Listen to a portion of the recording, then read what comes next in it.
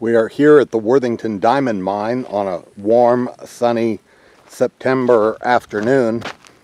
I had come in here with the mini excavator and piled up about, well, 24 tons of material, and we pretty well processed it all.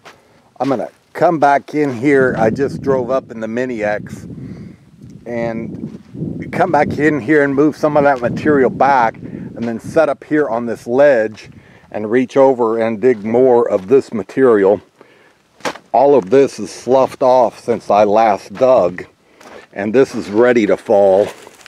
So it's not hard to reach over, but this is untouched volcanic soil, diamond bearing lamproite, and we're gonna dig it up, pile it up, and we can haul it to the plant from here. It's about 1,000 feet away to the Worthington Diamond Recovery Plant.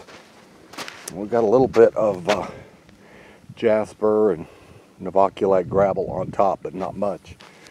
Mac's been scooping in here trying to get all he can to run the plant, but now it's time to just come up and pile up a bunch more.